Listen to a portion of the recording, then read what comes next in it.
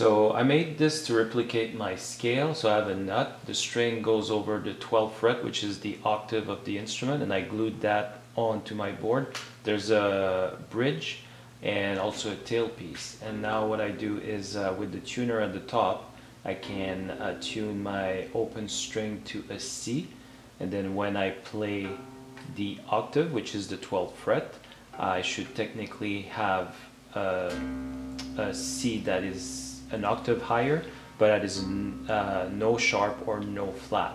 So by having a bass line, I can move my movable bridge forward or back. So this is where the C is, and then at this point I'm changing to the next string, which is the G, and I'll do the same. So the scale is the same. By changing the gauge of the string, the tension will change, therefore the location of the bridge ends up being different. And you can see here I'm going to go back and forth because I tune my open string and then I go to the 12th fret and it's not in tune, so I'm going to have to move the bridge in order to compensate.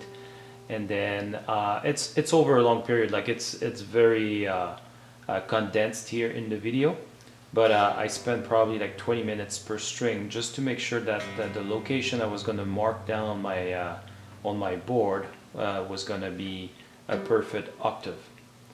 So when the perfect octave is found, I can make another mark onto my board and then label it as such. And then at this point I'll be able to move to the next string again. So you can see here I found where I want the G to be. So there's about like maybe a bit less than an 1/8 of difference between the C and the G.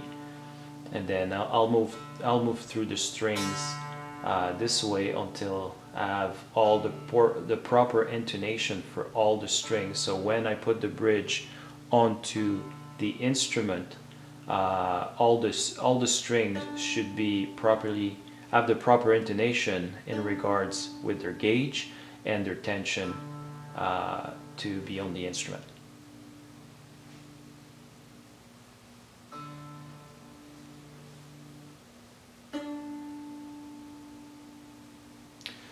You might have noticed as well I changed my tuner.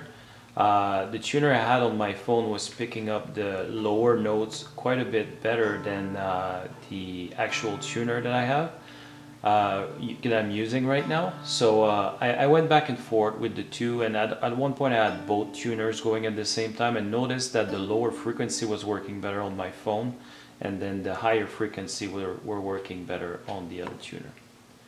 So this ends up being the last string, which is the A string.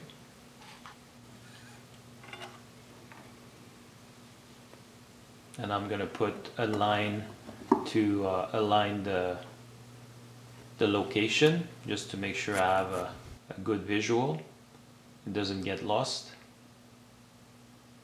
And then I've got perfect intonation for my instrument.